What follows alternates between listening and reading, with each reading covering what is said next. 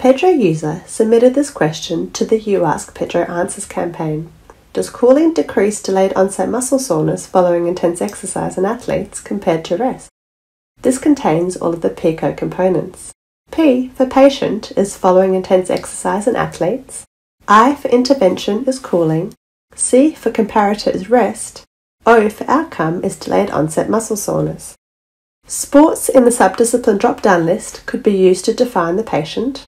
Possible search term for the intervention are cool asterisks, cold, ice, cryo asterisks, or using electrotherapies heat-cold in the therapy drop-down list.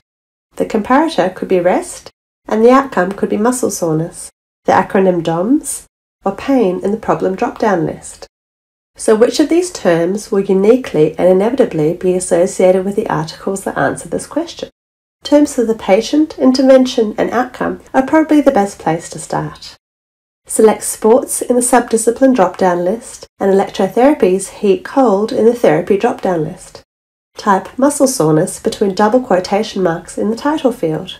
Using double quotation marks is called phrase searching. Phrase searching combines two or more terms into a single term. This is useful when a specific construct, like muscle soreness, involves more than one word. If we run the search, we get 45 articles. 45 articles is a lot, too many to read to answer the clinical question. Scanning down the list, we can see that there are articles on cooling, heating, and various other electrotherapy modalities.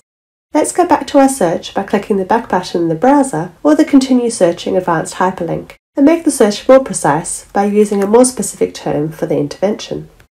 Delete electrotherapies heat-cold in the therapy drop-down list and type cold in the abstract and title field.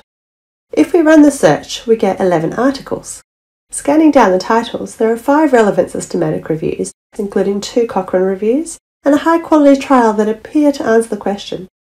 Click on the title to view the abstract. You can access the full article by using the links to full text that are listed below the abstract. These links are listed in order of likelihood for accessing free full text. Links at the top of the list are more likely to access free full text, while those at the end of the list are less likely.